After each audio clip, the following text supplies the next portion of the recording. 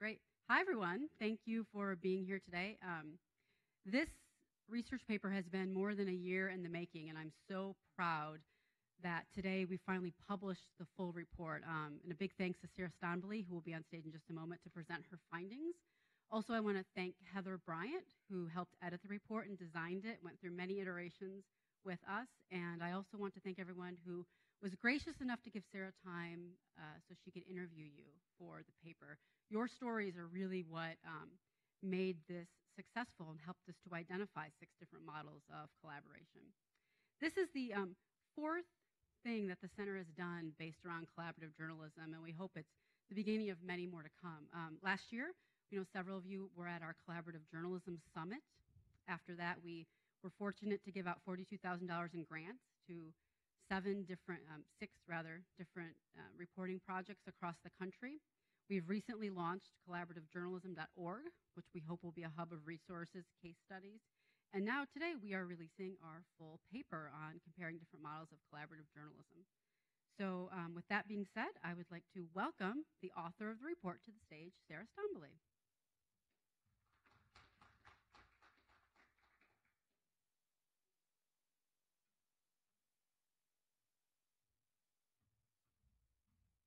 Thank you, Stephanie, and thanks for everyone for being here. On behalf of the Center for Cooperative Media, as well as the School of Communication and Media here at Montclair State, I welcome you and I thank you for your interest in this important topic. As Stephanie alluded, this research began with the germ of an idea, and it was really Stephanie who sensed a lot of interest in collaborative journalism sort of out there in the field. And we decided to organize this summit on collective journalism. And as we were planning, Stephanie's instincts were confirmed. The Collaborative Journalism Summit last May, which some of you attended, was successful beyond our expectations.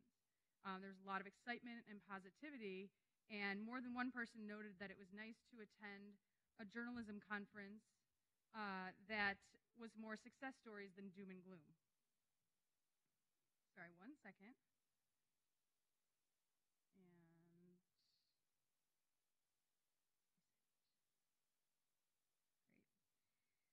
At that conference, I presented our initial matrix of different models of collaborative journalism, and I was really glad and not a little bit relieved that they held up when applied to the many different examples of collaborative journalism that we discussed at the summit.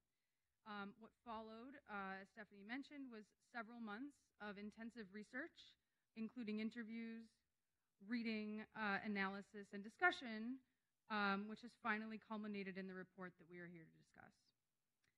Before getting into the models in the matrix, I'd just like to talk briefly about sort of the big picture context of collaborative journalism.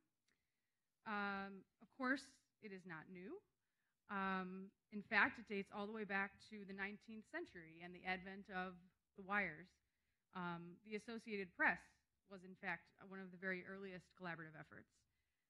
The joint operating agreements that many newspapers had in the 1970s and 80s were also collaborations, and that sort of back office arrangement is highlighted in one of the models that I'll discuss shortly. In the 1990s, organizations such as New America Media were partnering ethnic outlets with legacy outlets to share expertise and resources. And in the early 2000s, Jan Schaefer's JLab was forward-thinking when they worked with Knight Foundation to foster a number of collaborations, some of which continue today. And of course, Josh Stern's, now at Democracy Fund, has been talking up collaborative journalism for years. So it's not new. But what is new is the depth and the breadth of journalistic collaboration and the popularity the practice has gained and the critical mass that's being achieved. For example, one statistic that I highlight in the report is that as of 2017, the Corporation for Public Broadcasting has put nearly $32 million into fostering 29 collaborative journalism projects, and that number is still growing. So how do we find collaborative journalism? Collaborative journalism in the report is defined as a cooperative arrangement between two, can be formal or informal, between 2 or more news and information organizations, which aim to supplement each organization's resources and maximize the impact of the content produced. We distinguish collaborative journalism here from citizen, participatory, engaged, public, and other types of journalism that solicit information from the public or consider interaction with the public to be a cornerstone practice, though many collaborations do indeed have an engagement element. We also situate collaborative journalism, at least the type we're discussing here, squarely in and between newsrooms. Although we do plan to explore collaborations between newsrooms and other types of organizations, such as tech and civic organizations, in the future. So we've identified two of what we think are the most important variables of collaborative journalism models, and those are duration and degree of integration among partner organizations. And then you can see here that as both increase, the level of commitment required also increases. The matrix, which I know is very small here, and you can see it in more detail or more closely on page 21 of the report, shows these same variables. So you have duration on the horizontal axis in the one-time and finite projects, and then the ongoing or open-ended projects. And then you have level of integration on the vertical axis, so starting with creating content separately and sharing it, working together to create content, and then finally at the highest level of integration, organizations are integrated at the level of the organization, so they're sharing data and resources at that level. This results in 6 models of collaborative journalism, which I'll discuss briefly. So temporary and separate, temporary and co-creating, temporary and integrated, and then ongoing and separate, ongoing and co-creating, ongoing and integrated. And I will just note that the number of examples here is somewhat arbitrary, although we do try to reflect sort of the more common and less common models as they're practiced in the field. So let me just discuss each really briefly, and there's much more detail in the report, as you'll see. The temporary and separate model features collaborations where partners work together on a one-time or finite project, and they're creating content separately. So the content may be aggregated for presentation in one place, such as the program's website, or they may be presented across different platforms, on partners' platforms or across media. Some projects that fall under this model use a sort of decentralized, very laissez-faire approach to coordination and content creation, while others have specific guidelines for what should be produced by participating organizations. The projects where those decisions are not made in advance, one way or the other, do tend to run into trouble. A common benefit of these types of projects is that especially when organizations of different sizes partner together, smaller news organizations or contributors gain much greater visibility than they would have had otherwise. Right? Also, when collaborations in this model are around specific issues, such as a local river or homelessness, as 2 of the examples we looked at, they are able to leverage contributor and community passions around these issues. One common cost or tension of this model can be quality control, because it's very sort of atomized across organizations. So we looked at some great examples in this temporary and separate model, including One River, Many Stories, led by the University of Minnesota Duluth, the San Francisco Homeless Project, and New America Media's Surging Seas, all of which you can read more about in the report. The next is the temporary and co-creating model. So this model features finite collaborations where partners create content together. These are necessarily closer and more coordinated projects than those in which participants produce content separately, and they therefore require more resources, at least during some stages.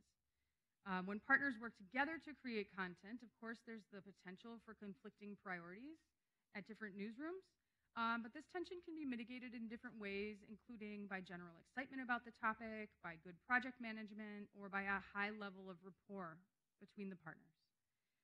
Examples in this model tend to be investigative or accountability pieces, which was an interesting finding, I thought. So the examples we looked at include Electionland, American Dream about the mall formerly known as Xanadu here in New Jersey, and Voting Block, also here in New Jersey. So all of these graphics, as well as the matrix, are also available in the report as well.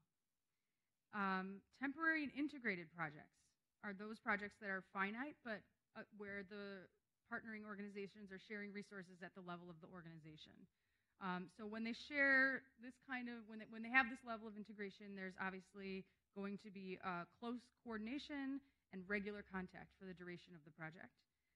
Perhaps the best example of this type of collaboration to date is the Panama Papers, where participating organizations all had access to the same data and proprietary software.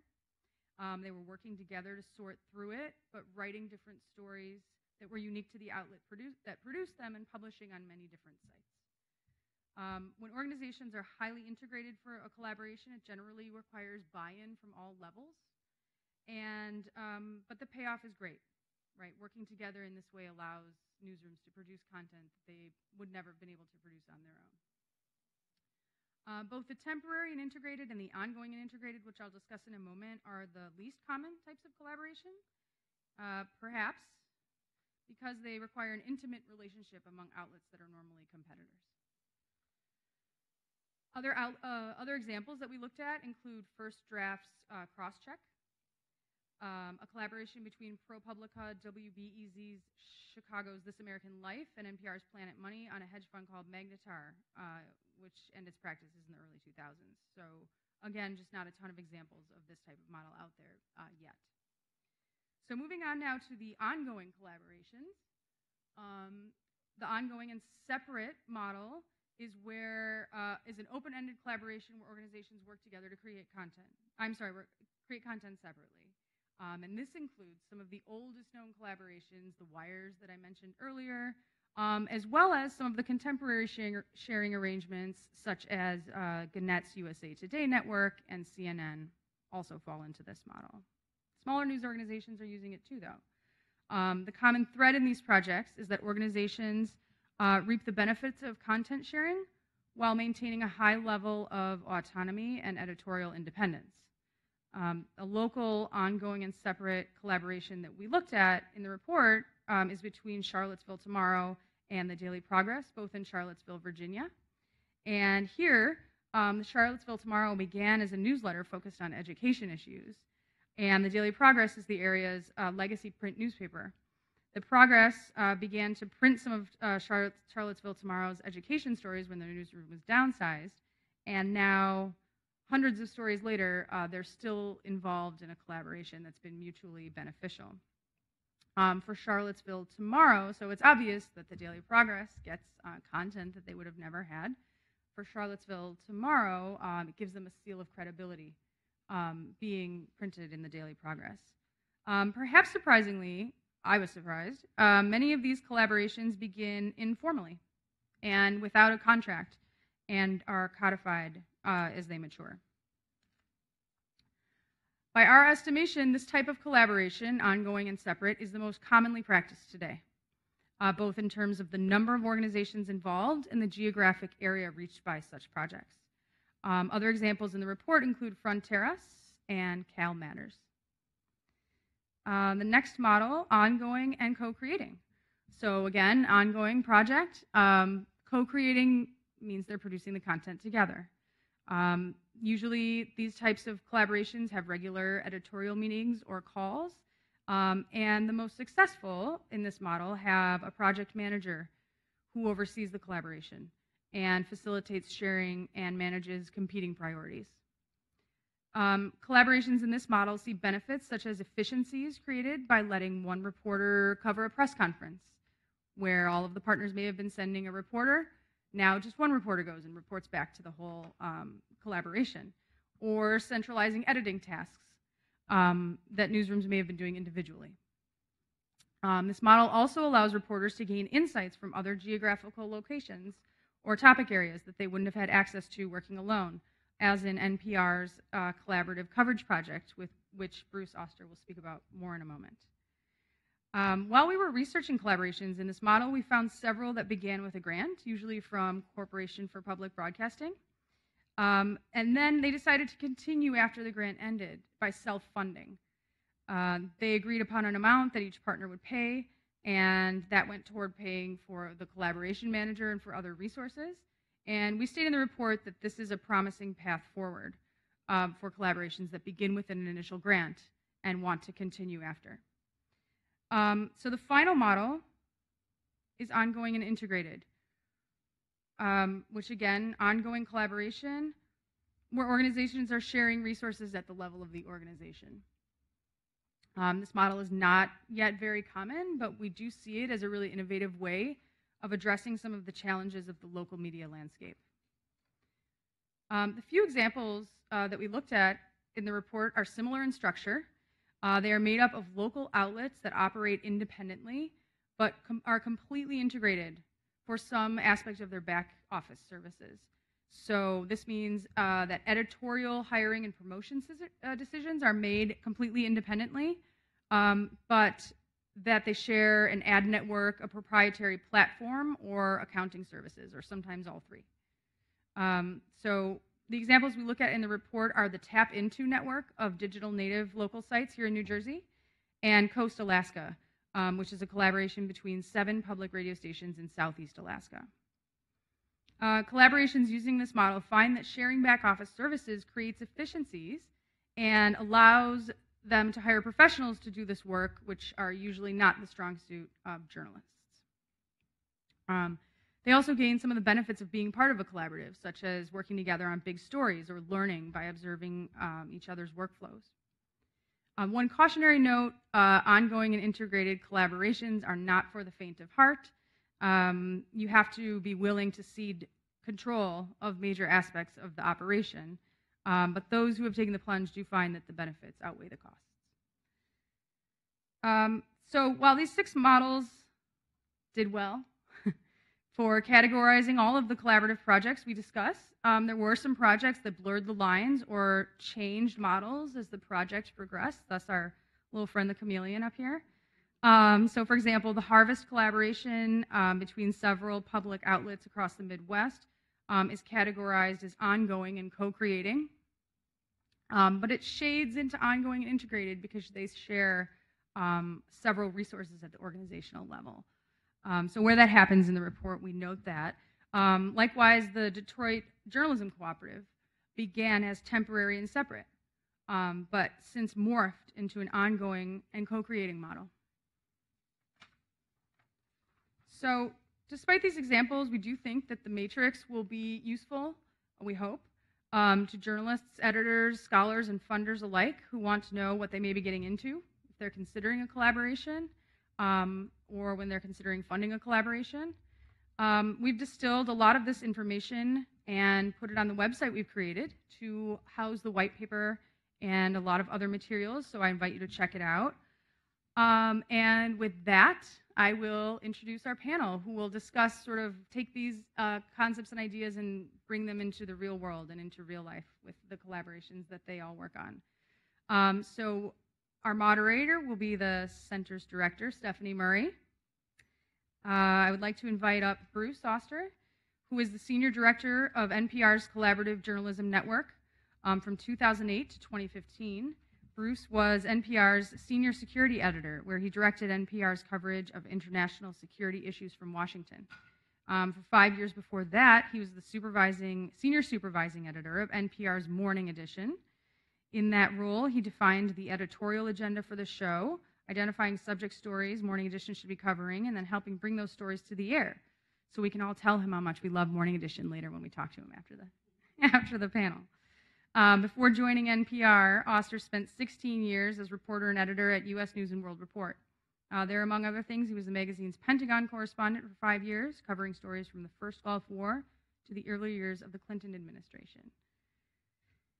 Jean Friedman-Rudovsky is the project editor of Solution Journalism Network's Reentry Project in Philadelphia. From 2006 to 2013, Jean lived in La Paz, where she was a reporter for Time magazine.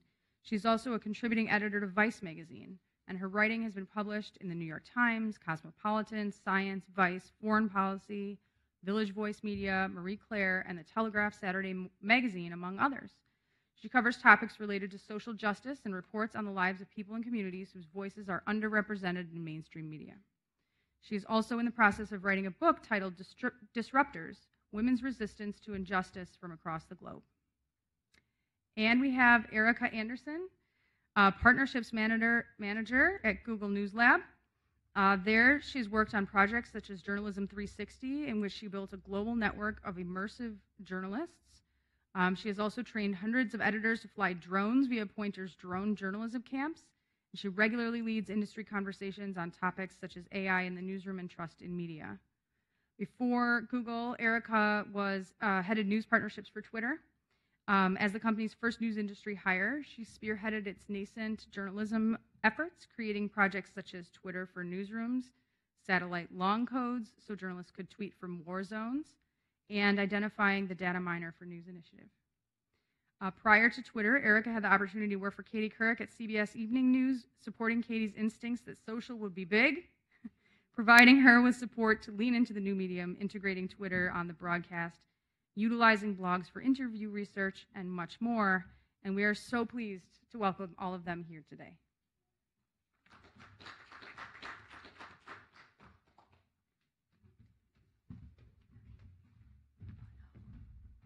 Let's take my picture off. There we go. Where would you like to sit? Yeah, I'll sit down here. My mic works, it appears. Well, thank you all so much for being here today. We really, really appreciate it.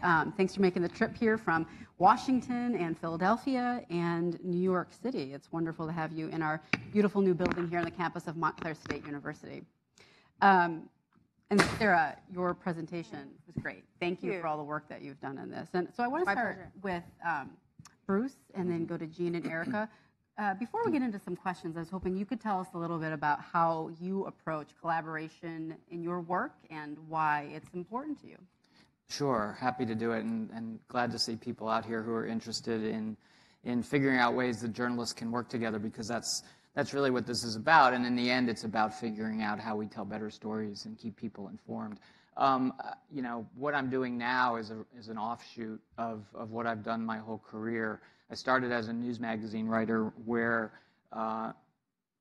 as an early journalist, as a young journalist coming up, I was always the tagline at the end of a story. Some big shot would write the story, but they would get files from people like me who would contribute. And so working as a team was something that I started my career with. So when you get to a place like NPR, where there's only one person's voice on the radio, you're working against a slightly different culture. I mean, the person who is the lead reporter is the star.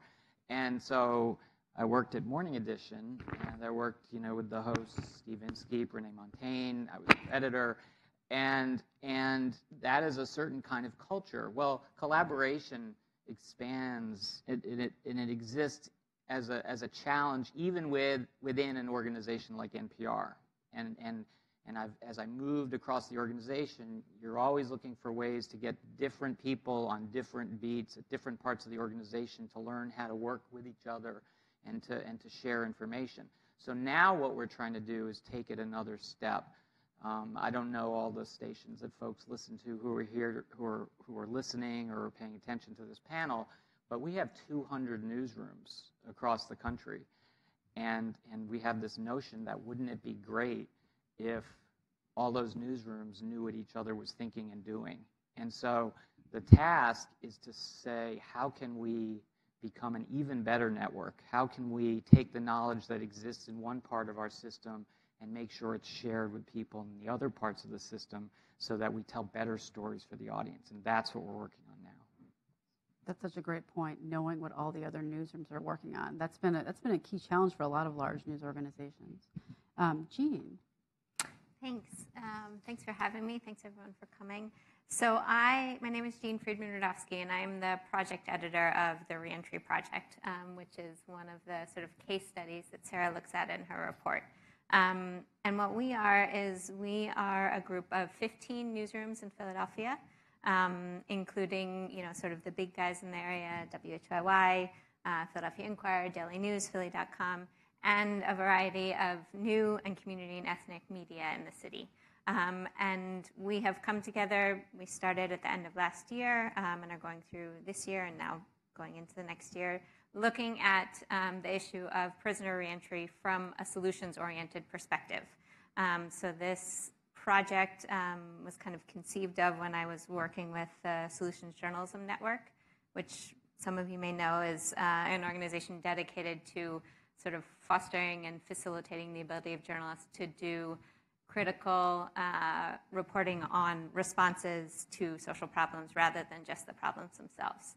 So we're a group of 15 newsrooms that do, dedicated reporting on reentry over the course of the year, and a lot of community engagement on the issue. And so, we are, I would say, in the scheme that Sarah put up, we're temporary and separate, although there is some co-creation that happens, both in terms of there's, been joint reporting, cross-newsroom reporting that's going on, and we have sort of a collective pot of money that any partner can apply to use for anything kind of related to the project, and then everyone else in the group decides whether they should get that allotment or not. And I actually don't have a vote. I facilitate those funding calls, but it's all, essentially their competitors deciding whether they should get these resources. So it's been a really fun project. It comes from a grant from the Knight Foundation, and we actually recently, just last week, got a grant from the Lenfest Institute, which is a new institute in Philadelphia dedicated to improving local journalism in Philly and around the country. And so we will be moving into 2018. And the exciting thing about that is sort of the vision that we put forward in our grant proposal was moving this in some ways to become, an ongoing co-creating, even though we didn't use these words, ongoing co-creating space of essentially establishing a permanent independent hub for solutions-oriented collaborative reporting in Philadelphia that is open to any newsroom in the area. And our next topic of focus is still to be determined. So we're, in terms of fundraising, sort of part of the way there with the Lenfest grant to pursue that bigger vision. We certainly need a little bit more, but that's the direction that we're heading. Great. And Solutions Journalism Network has been a great partner of ours in New Jersey, as has the Google News Lab. So Erica, tell us a little bit about your view. Yeah, well, it's good to be here. Thank you for having us. Thanks for your presentation. Yeah. I come to this from the perspective of, I work at the Google News Lab. Google News Lab started 2 years ago as Google's effort to build the future of journalism. That's a big, ambitious effort, and we certainly couldn't do that alone, but we're a lot of people, about 15, 20 people inside the company who are former journalists, who felt like we needed a dedicated effort to look at Google technology and resources and figure out how to apply that to editorial and to help newsrooms around the world. So coming to the collaborative journalism space from that vantage point, a big thing that we look at is one of our biggest areas of focus is trust and verification. How can we help to build what is our role in facilitating and convening partners, bringing technology to the table to help improve fact-checking, quelling misinformation, helping journalists to do their jobs more efficiently. And so through that vantage point, we've gotten very involved in First Draft Coalition, a partner network, which we are a proud founding member of about 2 years ago. We're behind and collaborated with ProPublica and First Draft Univision on election land. That was a really big project we were a part of. Documenting Hate is another big kind of initiative that's going on right now that's looking at using Google data and information to track hate crimes across the United States so that journalists can have access to that. So I think generally like the future of journalism is going to be built right now as the constraints in the industry are occurring through collaborations like this and through coming up with new models, new workflows, new strategies. And as a tech company, like being at the table is critical for us to be learning alongside and getting ideas. And frankly, after these big projects end, coming back and talking to our engineers and our executives about what we've learned so that we can better understand the role that Google plays in terms of people finding quality journalism. Mm-hmm, mm-hmm. Absolutely. So Bruce, let's start with you a question. So Sarah identified the collaborative coverage project as in the report. And one of the things that she talked about, especially when you're looking at ongoing and co-creating, that gets a little higher up the commitment level. We are so committed. So as the project manager and the editor, can you talk a little bit about what's required to keep a project like that running smoothly from the internal and external issues, workflow, et cetera? Sure. And we talk a lot about how, the whole role of an editor has changed. And you can call it whatever you want. You can call it an editor, a project manager. There are a lot of labels for it. But in the end, you're basically trying to get a lot of different people who have different interests to work and pull in the same direction. And to define exactly what we're talking about here so you have some sense of this.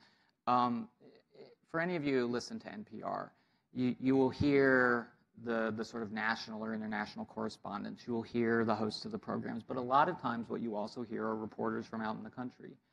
And the question sometimes for us is what is our relationship? What is the relationship between headquarters in Washington and those? I mean, there are literally 1,800 journalists who work at member stations across the country. Not all of them are reporters, but there's a lot of reporters out there.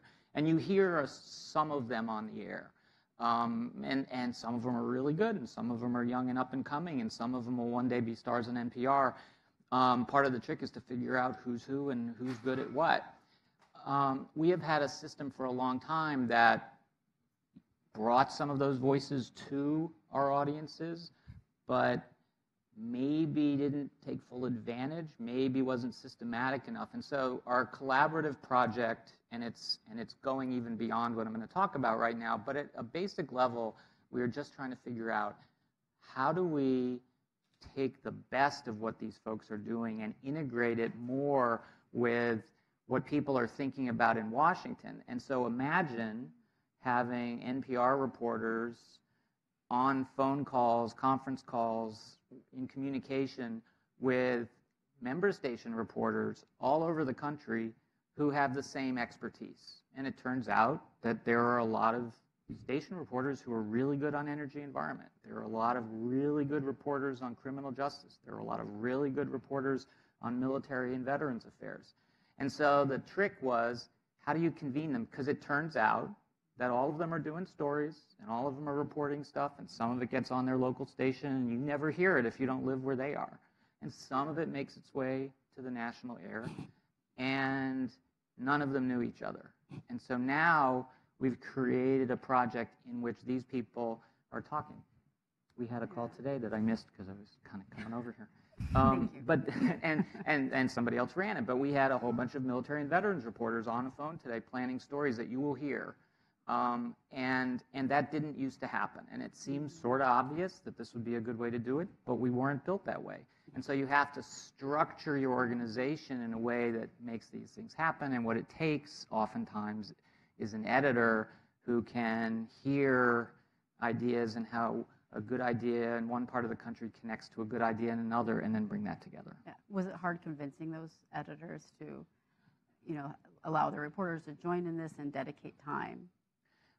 Yes, I mean, it's a really interesting question, because one of the things you have to do is you have to align different interests. And you can imagine that if you're running a station in San Diego or in the Midwest somewhere, that you also have a local audience, and you have needs that have to be fulfilled, and you have a small newsroom, and you don't have a lot of people who you can spare. And so there's a sort of tug of war between, do I take care of my local needs, or do I take care of national NPR? And the trick is to find some common ground, some value for both, so that it's worth their time to give up their reporter to just talk with a bunch of other reporters on the same topic, and maybe there won't be a story that comes back to you, but that's still worth your time. It's an investment in that person. And so that's the kind of thing we're doing. And, to your question, the role of the editor is to be the diplomat and find ways to make that work, and to then, at the end of it, show that you got something more by participating than you would have if you had done it the old way. Yep, and sometimes that takes time. It takes a lot of time. And Jean, so we talked about the Reentry Project, and you explained a little bit in your opening, and that was temporary and separate? Separate. But It's transitioning into another model, right? the lizard, Yeah. the chameleon. Exactly. Yeah, the chameleon. So one of the common challenges of this type of collaboration is that outlets that normally would compete with each other, this is a little different than what Bruce is talking about, the NPR affiliates and different stations.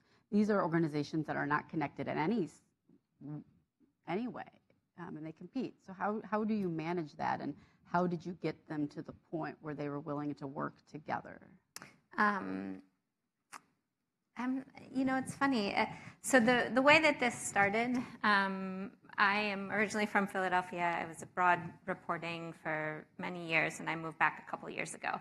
And Solutions Journalism Network hired me in sort of what they considered a pilot project, if they wanted to create chapters or sort of communities in different cities with someone spearheading this effort to just kind of create community amongst journalists who shared the solutions-oriented approach.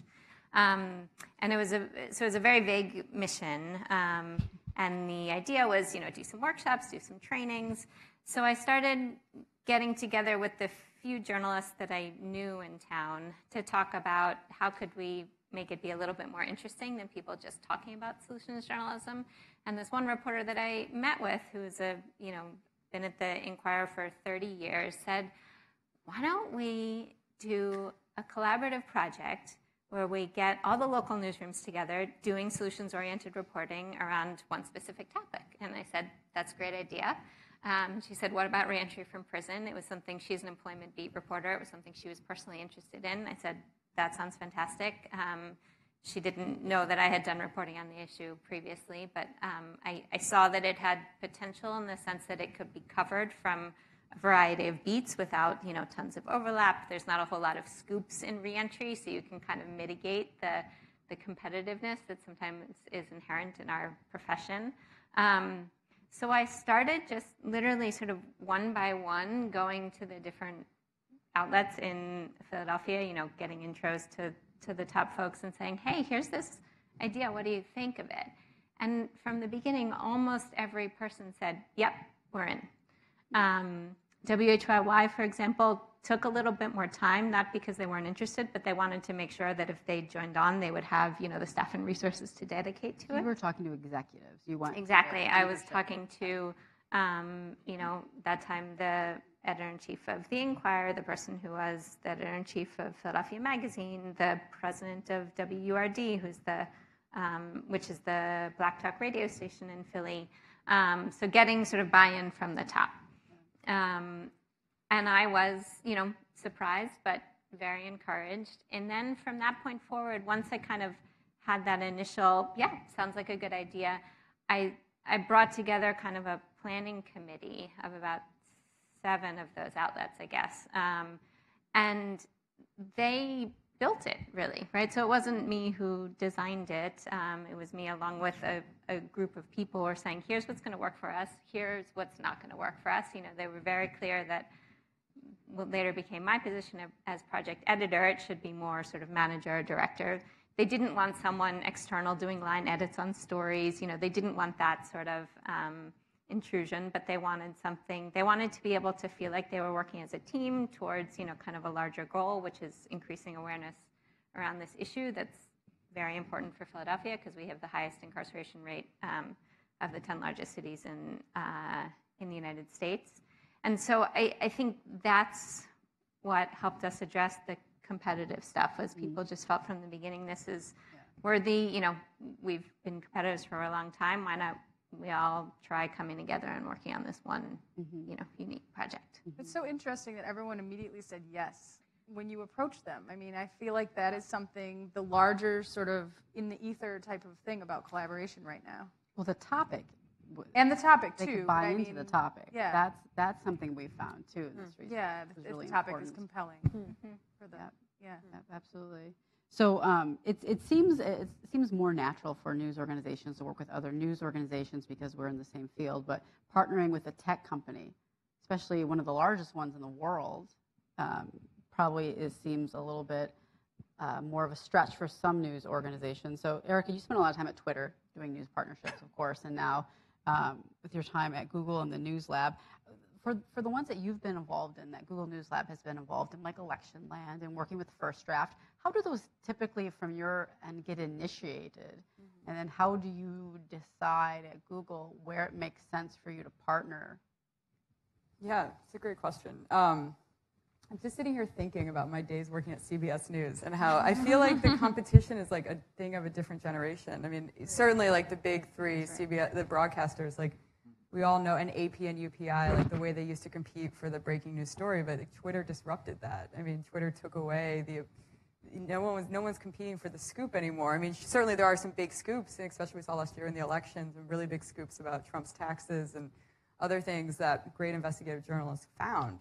But I do feel like we're in a different era where collaboration is so important. And for us, like, I have a lot of brilliant teammates who aren't up here today, Simon Rogers, Olivia Ma, people who have, a lot of relationships. We have a lot of relationships. We come from the news side, so we speak the language, we understand the challenges. And when I think about First Draft or Electionland, like Electionland was a conversation that started between Scott Klein at ProPublica and Simon Rogers and Claire Wardle, and just 3 people talking, we should do this. There's this need to, can we build a pop-up newsroom around a specific topic of debunking misinformation and issues happening at the polls?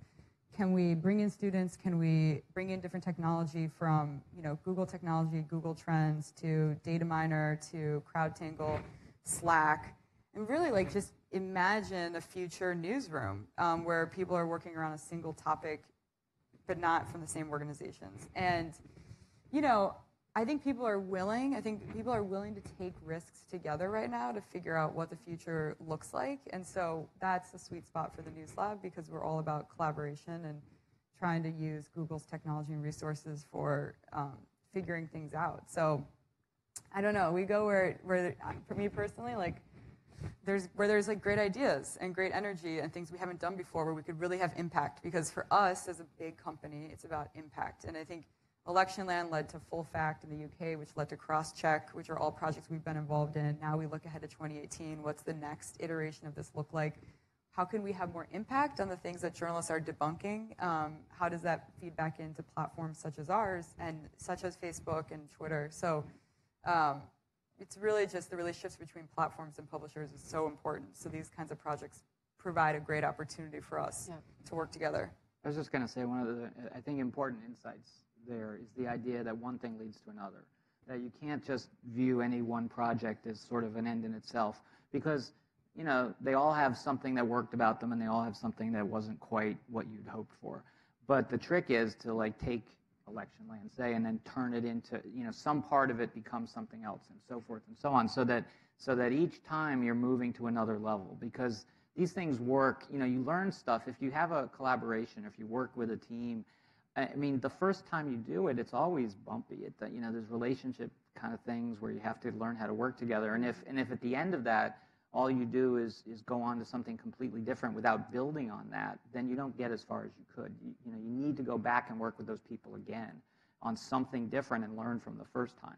That's a really important point. And talk about in detail what didn't work. Like, what made you uncomfortable last time? Things don't Why work. didn't this work? Things won't work. Yeah, absolutely. And I think it was Jennifer Preston last week or a couple weeks ago at the Google News Lab Summit who said, we have a moment now. We really do have a moment where it feels like many in our industry are interested in working in the public's interest together rather than in our own interest only. But I'm curious from your perspectives, too, if there's any difference in media. I mean, we all work together because this is how we are built, and we manage collaborations in New Jersey, and we're all journalists or former journalists. But in different parts of the country, folks really don't think like that. I mean, I remember we were at an event earlier this year where Jim Schachter from WNYC, great partner of ours, was on a panel, and one of the members of his panel said something like, I would never work with another organization. She was like really surprised, and why would you ever do that? And I was surprised, she was surprised. So do you see differences in types of media or parts of the country? Yeah, I certainly have in that. So we have 15 member organizations, no TV stations. We approached the... It was a TV station. Yeah. She was, yeah, that's fine. And your comment about being a TV station as well, I do think there is still some of that mentality. The couple of TV stations that we approached, one, it was clear they were actually uncomfortable with the topic and they didn't feel like it was, right for their audience. The other one, though, it was absolutely, why would we ever do something that would benefit, Philly.com? That makes no sense to me. See you later, essentially. Yeah. So, I do have hope, actually, that next year we might be able to get one station on. They have a new managing editor. She seems really enthusiastic, so that may change. But I have seen certainly a difference in medium. You look at Panama Papers. It's like one of the most successful collaborative journalism projects. And so many organizations of different sizes work together in that. It's so phenomenal how they all got something out of it. Of course, it served the public interest, but it also it also brought these small news organizations an opportunity to do meaningful work they couldn't have otherwise done. And also grow their reporters' skill sets too. When they were especially collaborating on some of the data. I mean, we heard that when they were here earlier this year presenting at the summit. But that's the kind of project that almost by definition, it's sort of additive. You could just keep adding partners to that because anybody who gets access to a secret database with that much stuff, one, there's so much stuff in there that are you ever going to find it all? But two, for any additional partner, it doesn't take away from the other partner's audience. Right. You're all winning. And so it's not a zero-sum game to be part of a project like that. If you had the Snowden documents, you got to do Snowden coverage. And the thing I also feel like talking to people who worked on the Panama Papers is like I don't want to use a gender. I would say a gentleman's agreement. It doesn't need to be gendered, but like just the agreement of like agreeing on the date of when they were going to actually start to release stories in the Panama Papers was a massive conversation involving different time zones and different people and egos, I'd imagine, and like so having people who can build consensus and be diplomats about what's the best for the project, you have to like give and take. I mean, we give and take too in working in partnerships all the time. We're not always going to get exactly what we want, but how do you figure out what is best for the project? And so it does take a certain mental approach of knowing you're going to give and get. Yes, yeah. And sometimes, a couple of the projects we've worked on in New Jersey, one partner will say, we're totally in, as long as that partner's not involved. So there is still like some competition for sure. Yeah. One of the things you mentioned when you were presenting the report earlier, Sarah, was talking about how specific topics, we talked a little bit about this with the Reentry Project, really seem to spark interest and cooperation, collaboration. And many of those are investigative and accountability. So I know those are some things you've worked on. Bruce, what do you think? Why do you think those sorts of investigative stories, like the Panama Papers or accountability stories, tend to be more open to collaboration? So I think, first of all, one, they're high impact. So people who want to work on and call these projects, because these are almost one-offs. These are in your category of sort of short term. Yeah. You want to be part of something big, and so something investigative fits. The other thing is, I think that organizations working together, everybody's bringing something different. So you're looking for different skill sets. And people want to be part of an NPR project a lot of times because we bring an audience. I mean if you have this story and you want to team up with us, you know that you're going to get a huge audience. And so that's maybe the value we bring. Other partners in a project bring data skills, unique investigative skills that not every organization has. So I know that a sort of global economy is sort of out of fashion these days. The idea that trade, everybody specializes, and a more efficient economy is based on the idea that you play to specialization. Well, that's kind of what this is about, is that a partnership works when everybody is bringing a unique skill. And ProPublica is a great example. I mean, what they can bring in terms of data sets and the analysis that goes with that dovetails with their partners in ways that makes it work. Yeah. One of the things you talked about there was impact, and one of the things that we hear a lot, and we saw a lot in this research, and we hear a lot in New Jersey too, is what am I going to get out of it? What am I going to get out of it? And so how do you track metrics, and what's important to one organization is not important to another? How do we track success so that going forward? What are some of those things that you see? I mean, I can briefly speak to Crosscheck, which was the collaborative journalism project that we did, Google News Lab, First Draft Coalition, AFP, and about 37 news organizations did around the French election a few months ago. And there were 63 stories that were debunked in that project. Everything from Macron, is he wearing an earpiece, and just rumors that were occurring on the internet. And so 63 stories were debunked and corrected and shared. But there's research that I think First Draft is working on right now that will come out that's looking at this exact question of, so we've done this, but what was the impact French voters, were they impacted by the corrections? Did they see the corrections? So that's a question that we're really honed in on and supportive of figuring out, because we want to know impact for sure and figure out what techniques are working to better inform people in real time. Can I ask you what kind of data was collected as the project was going? What sort of metrics were collected or other data? That's a good question. I don't know in detail, but I'm sure that Claire knows. Yeah, Claire knows Okay. everything. And, yeah, she's probably We'll ask watching. her. Yeah, and I'm sure she's planning on talking a bit about it, because I know she's Great. ruthlessly focused on that and looking at impact. So It's something that came up a lot, is that there's not yet a standard metric or set of metrics that collaborations have that are looking at. There are people who are certainly keeping track, anecdotal evidence, but there does not seem yet to be any sort of standard metric or set of metrics to assess collaboration. every project is different, right? Because Yeah. cross-check and election land specifically trying to debunk, the projects that you're doing are quite different. Documenting hate is very different. So Yeah, it's Yeah. And sometimes the partner news organizations involved want something more specific to them and their audience. That's what they want to know sometimes, Right. too. Like, should I dedicate a reporter to another project? Well, what did it bring to me? Did it widen my audience? Did it widen my reach? Those are important questions, too. I mean, as Bruce said, collaborations are always a bit messy. There's always bumps in the road, and I can certainly say from my perspective, I think one of the things we didn't do so well at the outset was really clarifying what impact we wanted to have. What our specific mission was, not necessarily mission, but more specific impact that we wanted to come out with, and then track towards that goal. It's something I'm thinking about as we move into year 2, being much more strategic in how we think about, what we want to come out of this with. And we're looking at it sort of twofold. One is internally, right, journalistically, what impact are we having, can we have on the organizations that we work with? And then in the broader scheme, what impact can we have in the field of reentry or whatever our next topic is?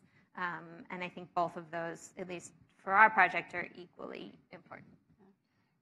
I think this whole question of measuring is really critical, because you can't go on the assumption that, collaboration, that's a great thing. I mean, in and of itself. Exactly. It's a means to an end, right? Like, so what's the end? What are you trying to accomplish?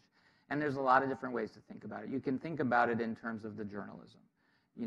And there are ways, and that all feels very soft, like, we have better stories. Well, how do you know they're better stories? But you can break down, if you have definitions of quality, you can say, okay, we are doing a higher level of investigative work. We are doing more interviews with newsmakers that have impact. We are doing, higher quality enterprise type stories that other people don't have, that are unique. And so you can sort of measure it that way.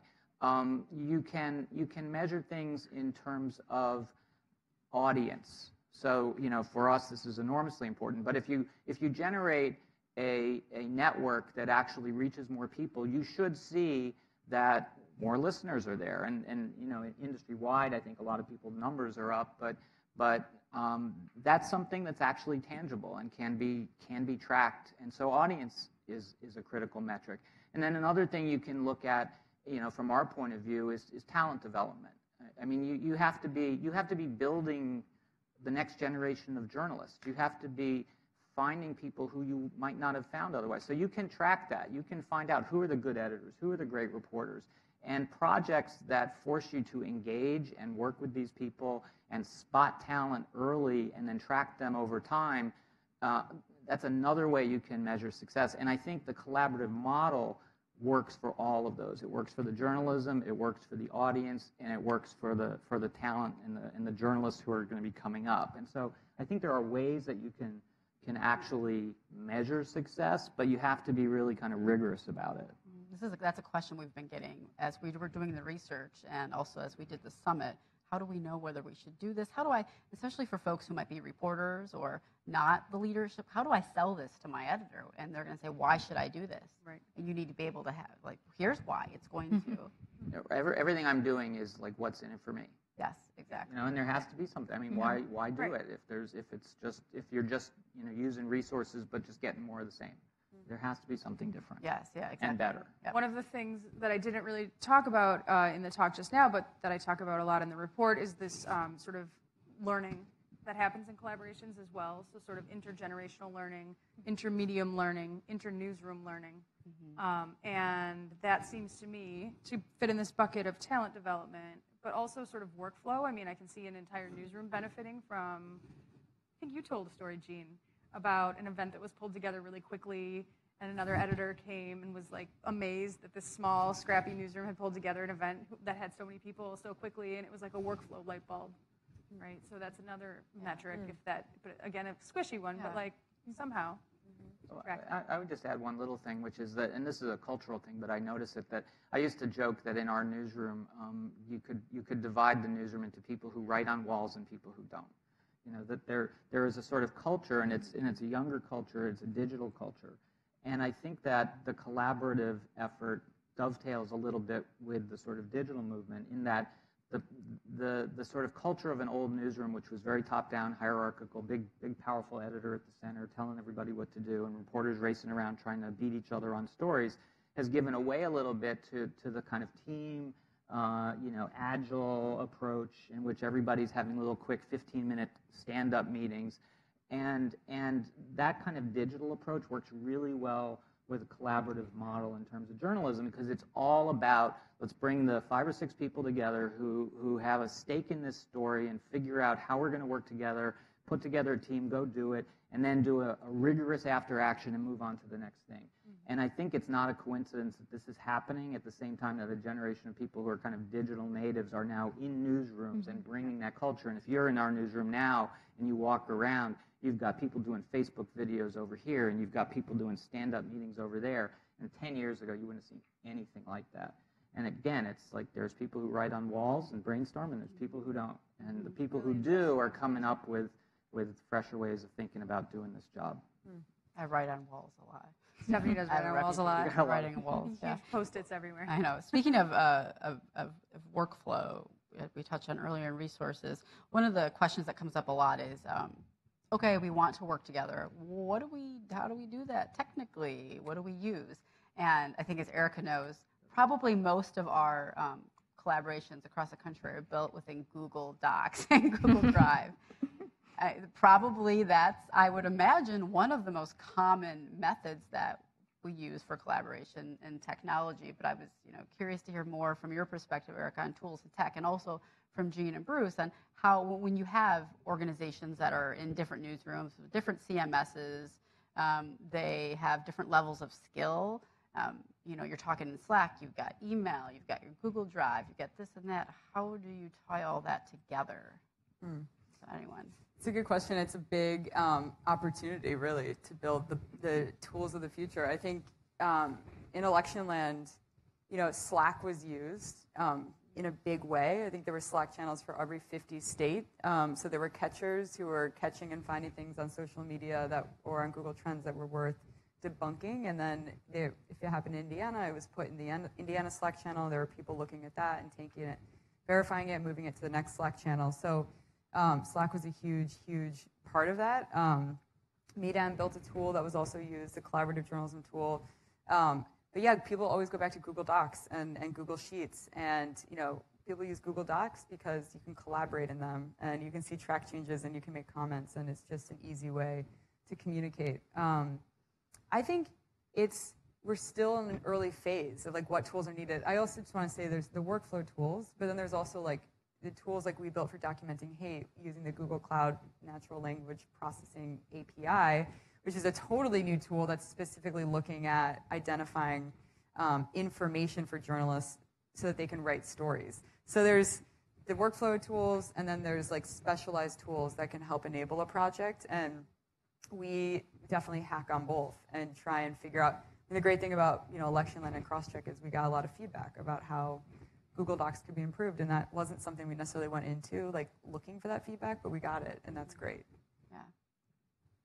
And I'm curious how you've been managing that, Jean and Philly, because you've got organizations that probably aren't tied together on any sort of tech platform at all. In any way.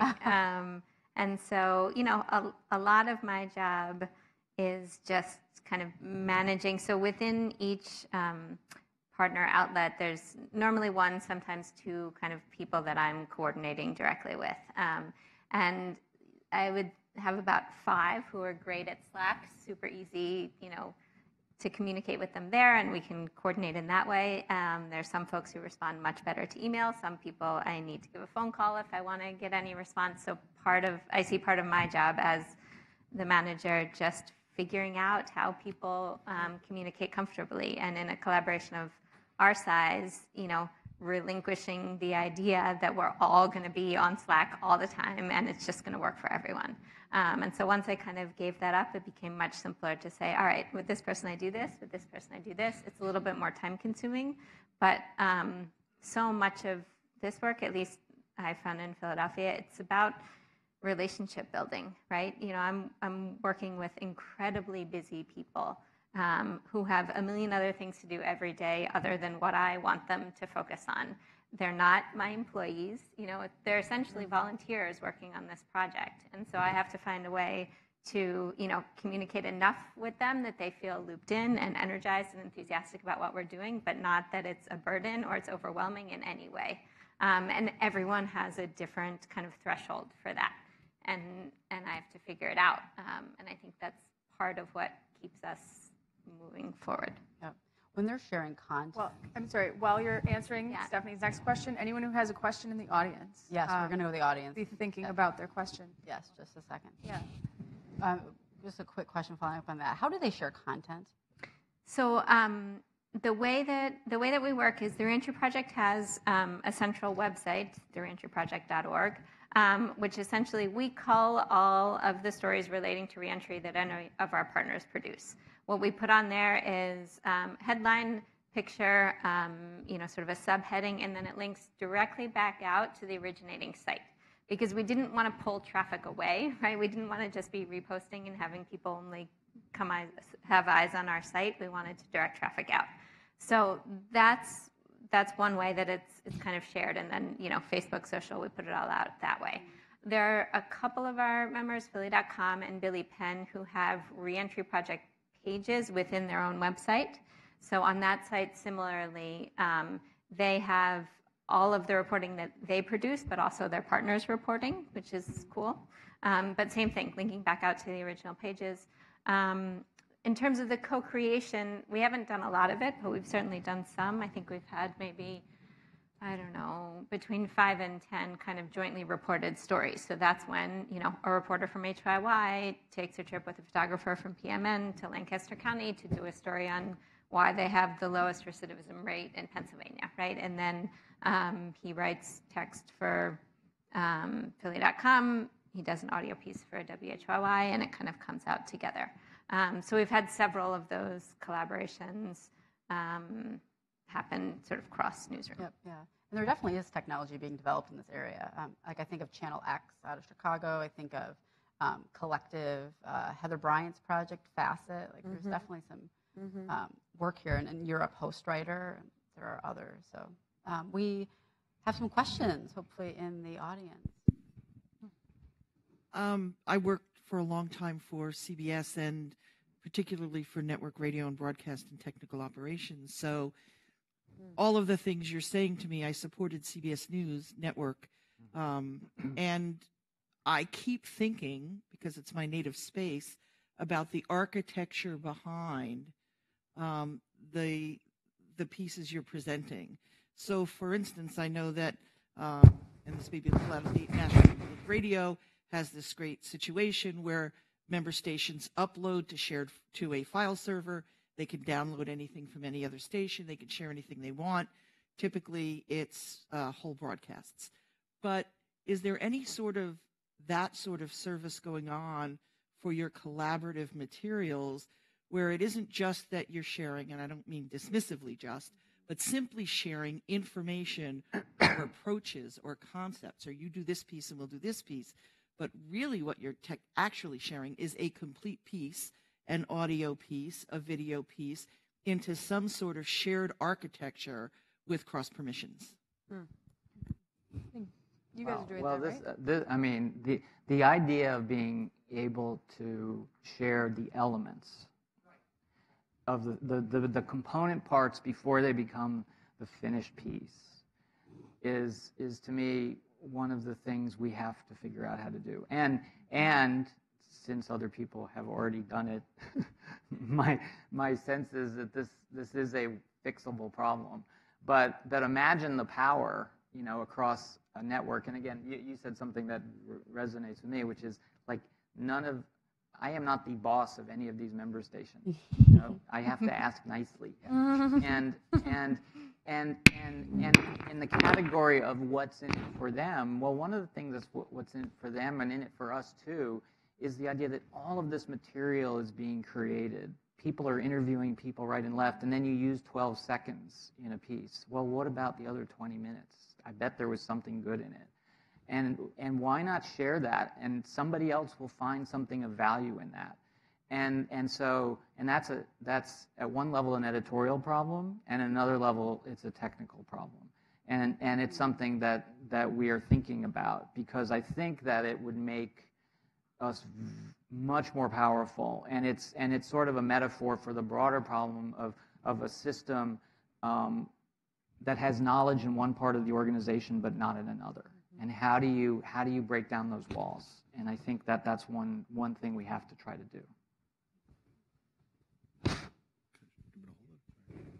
Hi, I'd be interested to hear some examples of the really successful collaborations where there's been, like really something that would not have happened otherwise, like great stories that would not have happened otherwise, or what kind of situations that it works best in. Because when I hear collaboration, I hear really long meetings where no one gets anything done. You know what I mean? So, and I'm sure that in your experience there have been things that were, situations that haven't worked. But what really works? I mean, is there emerging something that really fits the collaborative model? Good question. I think. Obviously Panama Papers comes to mind. That's an extraordinary effort. But I think what we're finding works for us is like events-based, elections-based efforts, where there's going to be a larger, perhaps, amount of misinformation being shared, or disinformation.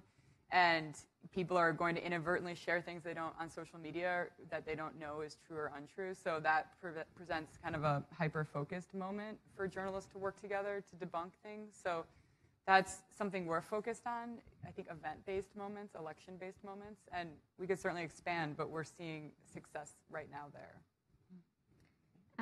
So I would say, well, first of all, we have one meeting per month, and it's an hour and a half long, and that's all I require. So it's not a ton of long meetings, though there's side conversations that happen. So for us, I would say, I think the answer is twofold. I mean, in terms of the reporting, in the past 9 months or so, we've done probably close now to 150 stories on the issue of reentry in Philadelphia. And certainly some of those would have happened whether the collaborative existed or not. But I think one of the things, at least that I'm proud of the work that we've done, is we've really brought this issue that was just kind of simmering in the city to the surface. So I think the reporting has been great, just sort of the amount, and it's just put the issue sort of on the table in a way that it wasn't before. And I think we've, again, this is like, it's squishy, it's anecdotal stuff, but I ran into a young woman recently who runs a project that works with people who are incarcerated as juveniles. And she said to me, the Reentry Project has totally changed my perception of media and what it can be good for. And, I think people have been impressed that we do take sort of social impact seriously, right? It's all of these news organizations saying we want to increase, awareness about this really important issue. And I think she just felt like the stuff that she did that was always kind of sidelined was validated.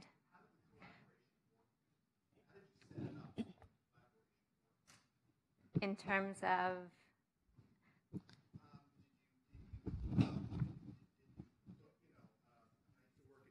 right.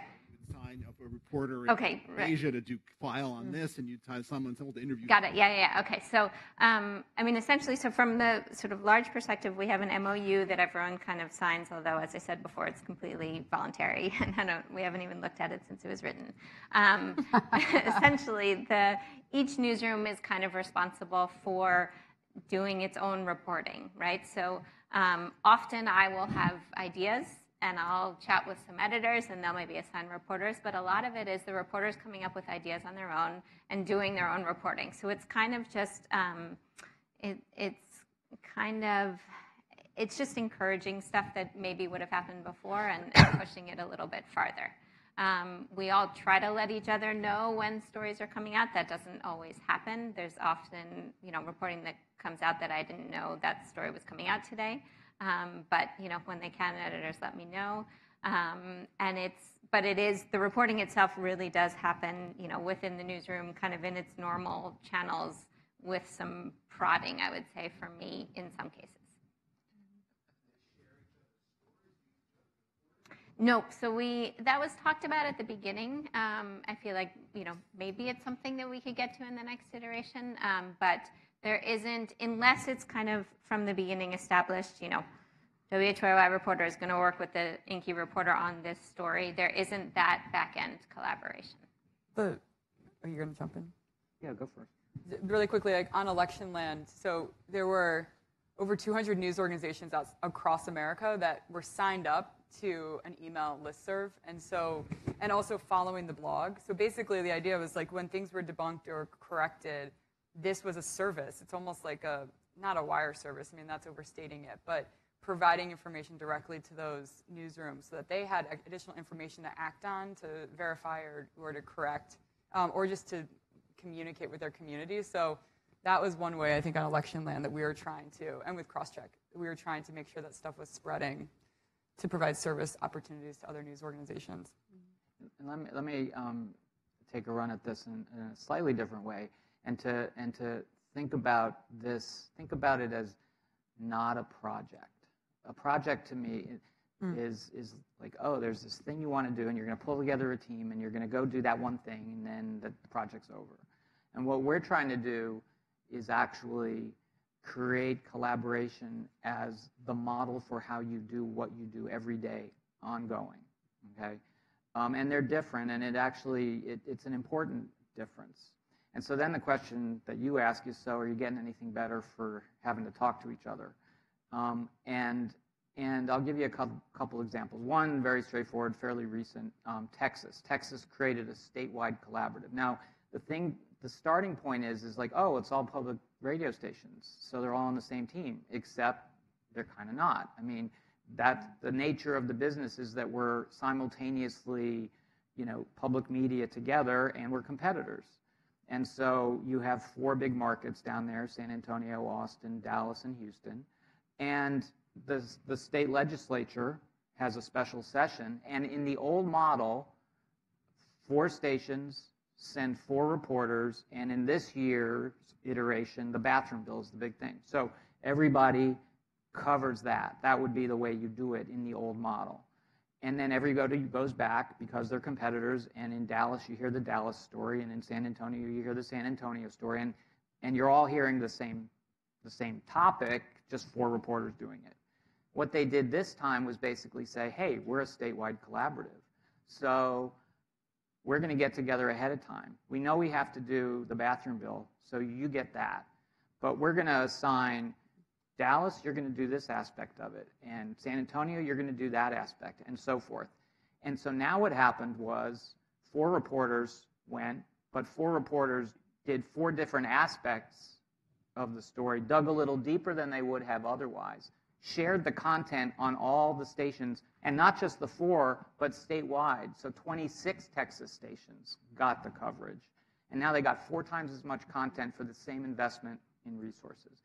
And that becomes the model going forward. So when the hurricane hits and Houston is overwhelmed and just trying to keep up with Houston, the group gets together, and I sat on this call. I was on the call as they planned it. And it's San Antonio, we're going to take Corpus. And Dallas, we're going to take this place. And all the affected communities were covered by stations not in those communities, and then the content was shared everywhere. That didn't happen a few years ago. And the community in Texas is better served for it. That's such a good point. That's a great point, because when you think of news events like that and how traditionally there'd be 6 reporters doing the same thing, all doing the same thing, going to end up producing a similar story in 6 different places. Now you can talk ahead of time and deploy them differently so that we go deeper and we get better stories. Like, what it took was working together and then trusting that, oh, if you edit the story for my station, it'll be good. Right. And that, that's a leap of faith, but that comes from working together, getting to know each other, trusting, and then doing it again, and not just moving on to your next thing. And that's what we're doing. That's what's happening more and more. If you were going to start a collaborative or cooperative news organization, newsroom or news network from the ground up, what would be some key foundational issues that you seek to address? I think that would be easier than right. Key foundational issue. I mean, I think you have. So one, you have to have a sort of common set of standards and ethics and practices. There has to be an agreement on like what is the right way to do stuff. What are the ethical standards? And then you have to have a sort of training regimen that ensures that people trust each other. I think that's almost foundational. What are the ethics of what we're trying to do, and what are our standards? Then I think we are big advocates right now of editors as an important aspect of the business, and NPR is very much a kind of production program culture. Morning Edition, All Things Considered. I mean, they're big. There's big gravitational pull there. And whereas newspapers have the kind of tradition of the strong editor, we talk a lot about how the role of the editor has changed dramatically. And so what we're talking about now are people who aren't just moving copy, but are really thinking big about coverage objectives. Like, what is the purpose? What is the mission we are trying to accomplish? In your project, you have a focus. You know what you're about.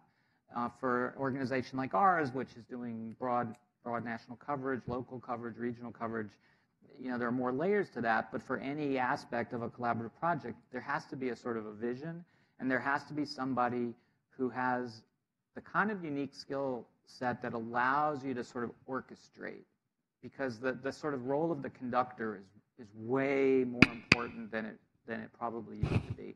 And this is not oftentimes, again, if you're starting from scratch, would you have an organization that's more hierarchical? Maybe not. But in most cases, you have partners that have some interests that align and some interests that don't. And so you have to have somebody who can find the common ground. And I'm sure there's plenty more that we could talk about, but those are sort of a few things that come to mind. They're actually, I mean, if you think about, ProPublica, the Marshall Project, I mean, there actually have been organizations that have begun as sort of with collaboration built into the DNA of what they do. And, they seem to be less hierarchical. Though there are certainly project editors and project managers. I mean, it seems like that was one of the trends that emerged from the report, is that that's really a key component. It's having someone who is at least part of their time managing the collaboration and sort of taking care of all these sort of logistical and other issues that come up. But it's just sort of like a culture shift. I mean, I think that story you just told is so perfect. I mean, Jim Schachter told another anecdote that's in the report about how when he used to be a reporter in Florida and how much that's changed in a very similar way to what Bruce just described. It's like a culture shift. I mean, I would say that that's one of the foundational elements, is like having this mindset that we're going to collaborate and we're going to get more and it's going to be good. I think for me, if I were to answer that question and think about what like a co-op newsroom looked like or a collaborative project, I mean, we start with the technology, like what's needed. What resources have been reduced or stripped or defunded or underfunded inside of newsrooms that are critical to the creation of journalism, whether that is The most obvious things like, I don't know, time to go out and cover a story, research capabilities to find information, all the way down to like journalists going to, the Middle East, but not having insurance because they're going as freelancers and not as, part of CBS News. There's like a million things you could come up with in that chain of what it takes to create great journalism that I don't think all journalists and freelancers have access to. So I would probably think through like what the technology is. I mean, insurance is not a good example. That's not technology, but there's a lot of different ways in which I think tech companies could help by building the solutions that are needed to create journalism, whether you're creating it on 45th Avenue at the New York Times or you're creating it out of your home as a freelancer somewhere in Latin America. So I think about it from a technology standpoint, which is there's a ton of opportunity to create shared resources for journalists. And the report that we released today is focused on newsroom to newsroom collaboration. But one of the things that we want to get more into and look at in the future is other collaborations with libraries, collaborations with local citizens or civic groups, those sorts of things too, technology companies, because we see journalists, we're finally okay to work with each other. And we're getting there slowly. And working with other organizations too, I think would be important if you're building something from scratch and thinking outside our own bubble too. Mike's got a question. Yeah, I think we have time for one more. Yeah, we could do two more for sure. Yeah.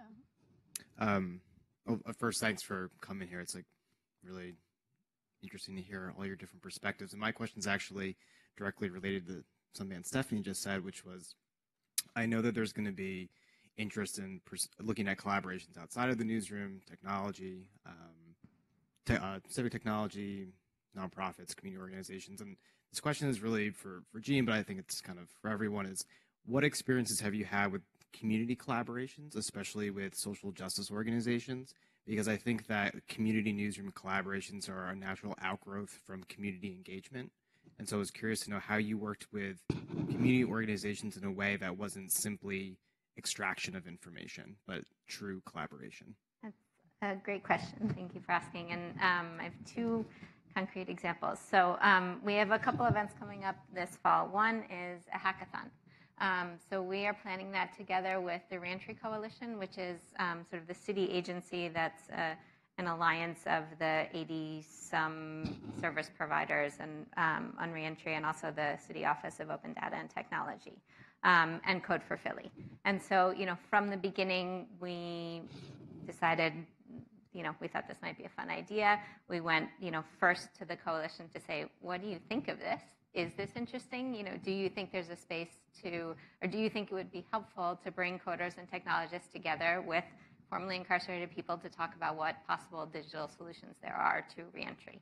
And they said yes, and so we've been moving forward with that. Just this past Monday, we had like a needs assessment meeting where we brought together kind of a small group of service providers, formerly incarcerated people, coders, and journalists to kind of talk through how the hackathon will look.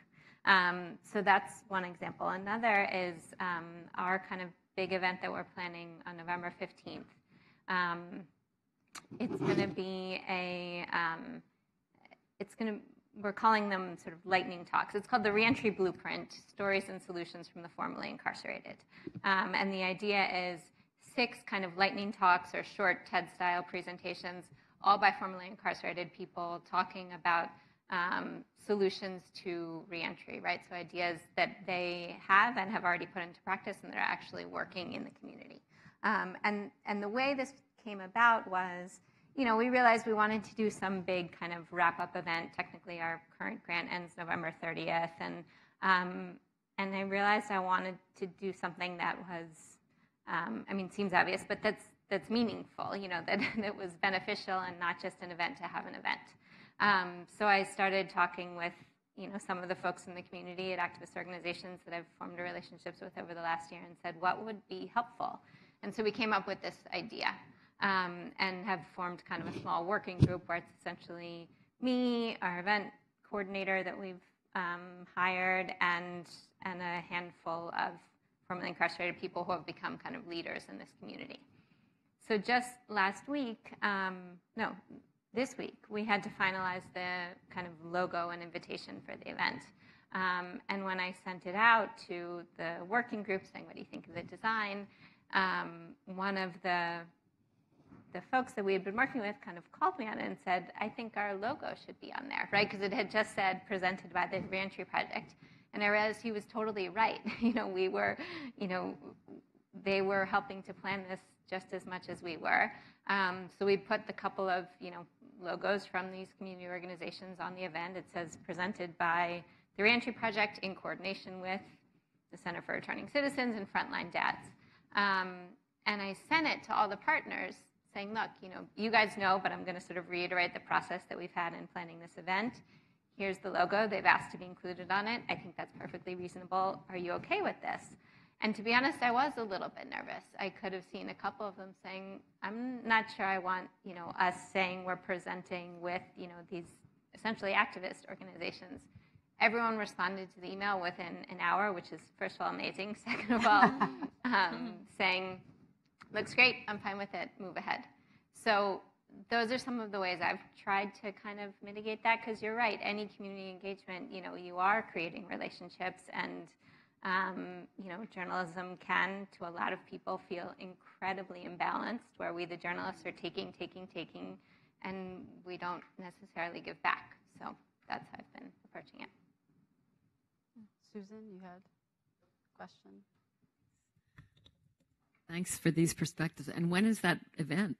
November 15th. In the evening or? In the evening, yes, 6 to 8:30 at the Franklin Institute, which is sort of a big museum in Philadelphia. It sounds Very wonderful. Cool. Susan Hagen with Civic Story. We've just started a series of videos on Camden.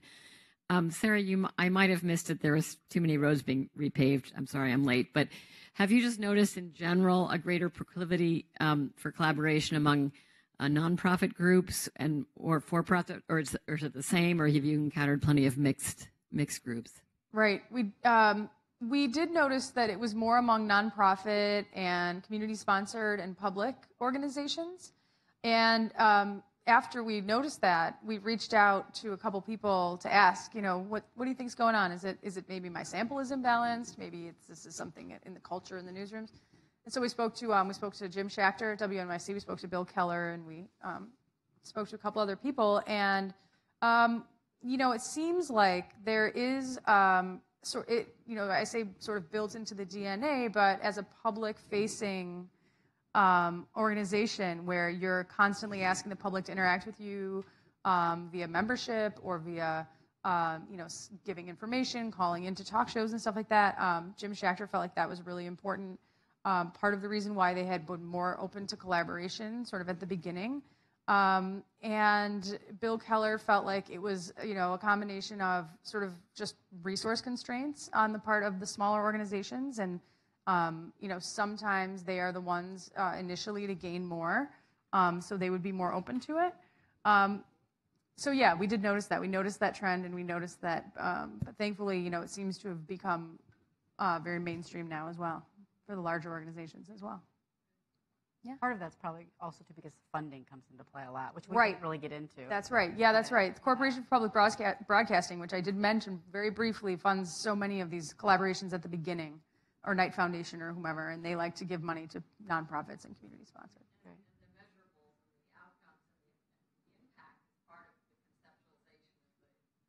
Exactly. Right. So. Well, thank you so much for being here today. Yes. Really appreciate it. Thank you. And if you don't already have the report, collaborativejournalism.org is where the full report will be, all of our tip sheets, and we will continue to collect case studies, research, and we'll launch a database, hopefully early next year.